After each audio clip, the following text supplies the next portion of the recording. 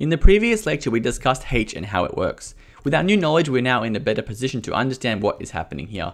What this is going to do is going to compile into something like this. It's going to have our div here, we're going to give it a class of tabs, and then inside we're going to have our content, and that's going to be whatever is passed into the slots. In this particular case, if we head over to app, we can see the slot is going to be all of this content in here. So now this H function is a whole lot more readable. We know exactly what is going on. Let's go and have a closer look now at this.slots.default and see what we have in there. We clearly have a bug with our implementation at the moment. We should always be showing all of the tabs, but we only want to show the content relevant to the current tab. At the moment, we're showing all of the content, which is wrong. What we need to do is figure out which content to show and not show the rest. So the first thing we need to do is figure out which elements we'd actually like to render. And we can figure that out from this.slots.default. Let's go ahead and have a little look at that and see what is going on.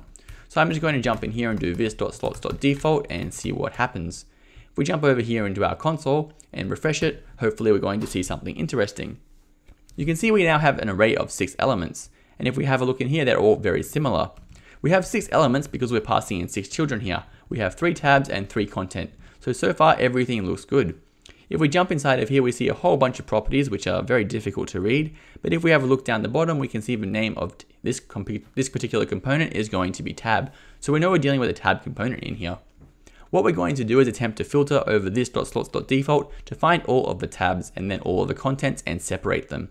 So one way you might do this is something like this. You might use filter and jump in here and do X, and then you can check inside of type and then see if the name is equal to tab. So what I would do here is something like x.type.name is triple equal to tab, and this would grab all of the tabs for me. Let's try it out. If I save this off, head back here and refresh it, you can see we're only getting 3 objects now, and those are all going to be the tabs, which is working correctly. This, however, is not ideal. We're relying on matching against this string here, which is not going to be the most reliable thing, especially if you forget to add the name or you have the wrong name in here. What we can do is identify a pattern. If we jump down inside of this type here, we can see there is name, props, and render, which is very similar to what we have here. We have props, we have render, and we're passing in the name down here. It turns out what is contained inside of this type key is going to be a reference to whatever component is going to be rendered. What this means is we can actually match directly against that component. So instead of saying the x.type.name, I can just say x.type and see if that is triple equal to tab. This is actually going to be an identical reference to the original object, not a copy, so we're actually able to use the strict equality operator. Let's try it out. If I save this one off, head back and refresh the page, we're getting exactly the same result. We're grabbing all 3 of those tabs. And what this means is we can go ahead and assign this to a variable called tabs. I want to do something very similar for my content, however, we only want to select one particular piece of content, and that's going to be the one relevant to the current tab that we're rendering. Before we go any further with that, what I'm going to do is update my implementation here, and we're going to change what we return.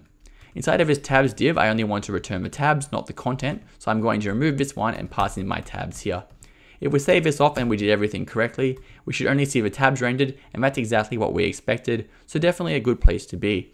In the next lecture, we're going to have a look at how we can filter over the slots and find the correct content to render.